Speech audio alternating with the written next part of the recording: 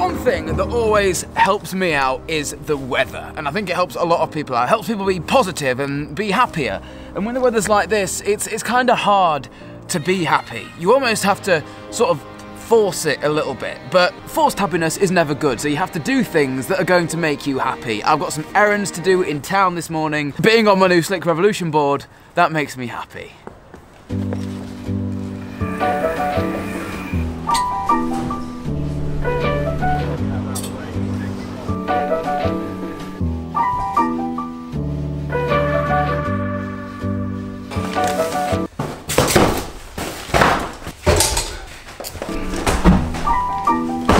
So, town errands done this morning. It's actually my dad's birthday today, yes, Daddy Marz, as strange as that sounds, it's his birthday today. So I've been down to my good old friends at Oxygen to pick him up a awesome birthday present, and I really hope he likes it because I've been looking at this for ages and I thought he's gonna love that. Only managed today, guys, to find some time to go and pick it up.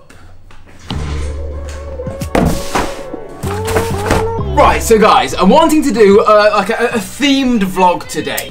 And a themed vlog is, well, a vlog that's about a certain topic. And this is a topic that you guys have asked me a lot, is how to record yourself. How to vlog. This is the question I get the most out of absolutely anything is, Alex, how do you vlog? Alex, how do you do this? Alex, how do you do that? And it's all to do with vlogging, right? And I'm not gonna dance around and be the fairy that says, oh, story's everything. Oh, story, story, story. Because, well, the story's great, but if you can't capture the story, then what's the point? To the people that say, oh, the story's the only thing that matters, no, it's not. You see, the thing with vlogging, right, the story is your life, right? What you're doing with your day or what you want to vlog about. That's the story. My story today is teaching you guys how to vlog. So I can't teach you the story. The story is already there. A vlog story is your life, what you want to do in that day. What I want to show you guys how to do is how to film yourself, right? And I've bought some things on Amazon to help me film myself, and I want to explain this to you guys.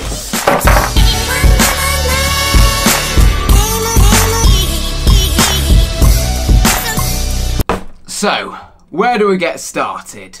Maybe focus.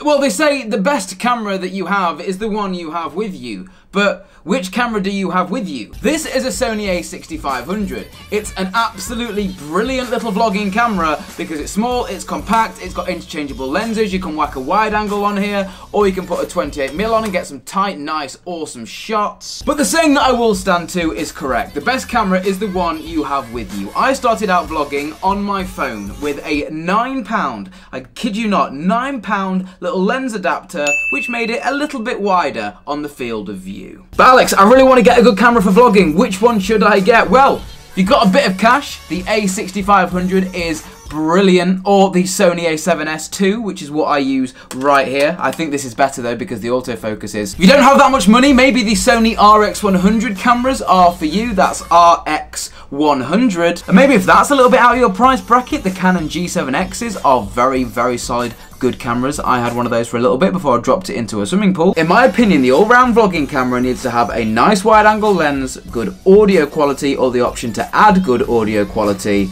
and, well, that's about it. Probably HD, but it doesn't really matter. Most people watch on their phone nowadays. The screen's like this big. It doesn't matter.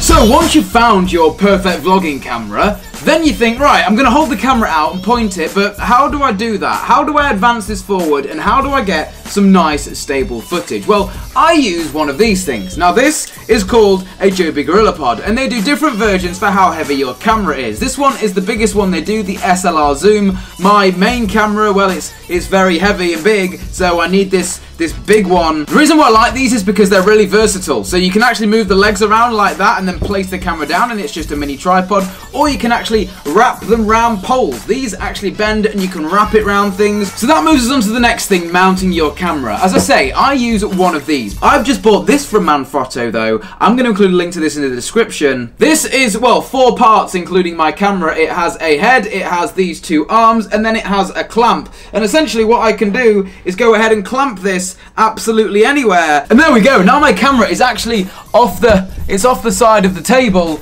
a shot I couldn't previously get with one of these. So the kit that you mount your camera with really does help. And I really do. I think it's something that people really overlook. You can get yourself a nice camera, nice microphone, have brilliant visuals and brilliant audio, but if you're not mounting your camera and being creative with it, then what's the point? Now guys, how boring is this shot? There we go. I've added a little bit of light. Hopefully that's made things a little bit better. Still quite boring though. There we go, it's getting a little bit better. I've done 2 things there, guys. I've added what's called a fill light, a big light to add fill to the room, and then I've also added some background light to give depth to the image. But now that just leaves me a little bit, well, dark, doesn't it?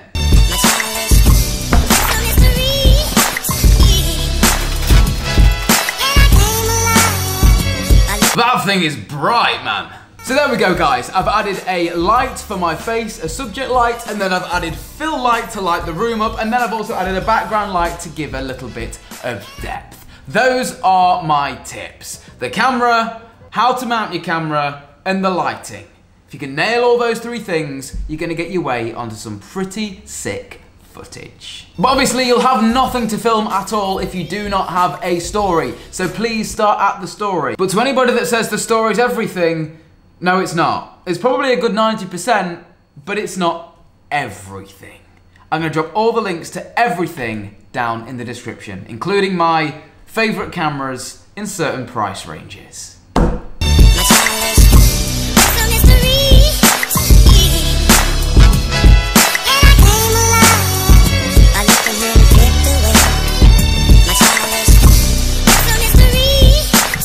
Guys, there we go. That was my MarzBar's ultimate guide to how to vlog or film a YouTube video, with you being the one-man band, being the person in front of the camera and also needing to be the person behind the camera as well. Some good equipment choices that I've left down in the description for you guys, a little bit of good lighting, good camera placement, put all that together and that'll be one big video mess. So there you go, guys. I really do hope today's vlog helped you out, and if it did, a like rating would be awesome. And if you want me to do more of these topical vlogs, then please let me know. I will be more than happy to give you an insight as to how I do things in my own brain. Everybody has their own way of doing things, some ways better and some ways worse, so let me know. But for now, guys, my name's been Alex. You guys have been awesome. Guys, stay awesome, keep smiling. And I'll see you guys in tomorrow's daily vlog. Guys, adios.